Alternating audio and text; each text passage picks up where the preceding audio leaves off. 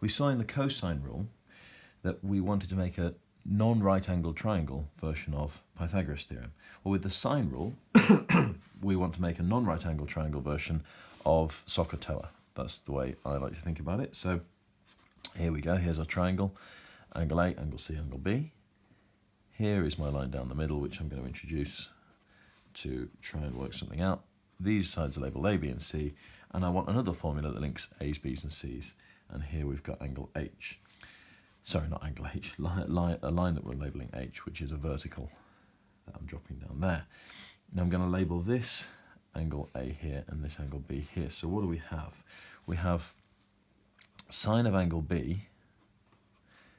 If we just look in this right angle triangle here, then we can see sine of angle B equals H over A. And if I look in just this right angle triangle over here now, sine of angle A equals H over B. And if I work with that, I get H equals A sine B, and H equals B sine A. And if I put those two equations together, I get A sine B equals B sine A. Now, in a way, that might be a more useful version of the cosine rule to work with, because what we tend to do is write it like this, or like this.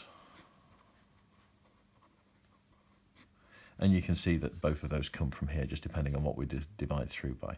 So we get this version of the cosine rule and this version of the cosine rule, and it doesn't matter what's labelled A in the question, what's labelled B in the question. What this is a side and the angle opposite, a side and the angle opposite.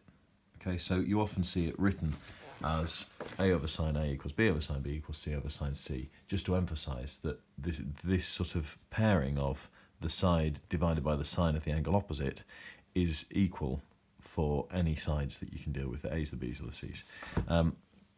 As I said in the first video on cosine rule, the problem is, what if your triangle isn't labelled the right way around? The A's, B's, and C's aren't where you want them to be. You could relabel the triangle so that it works, you know, that the A's and B's and the C's are where you want them to be. So just copy the diagram and put your own labels on it. Or you could just get used to the idea that it's opposite pairs. So this side divided by the sine of that angle equals this side divided by the sine of that angle, and it doesn't matter what they're labelled.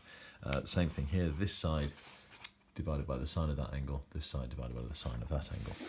Now we have the sine rule and the cosine rule, so we have to think a little bit more about which one we're going to apply in different situations. If you look at the formulas, you'll see the cosine rule only has one angle involved. Now that might not be they give you one angle, that might be that they're asking you to find one angle, but there's only one angle involved in the question at all. The sine rule has two angles and two sides involved. So just look at the question. If there are two angles involved, maybe sine rule's a bit quicker. If there's one angle involved, maybe it's cosine rule.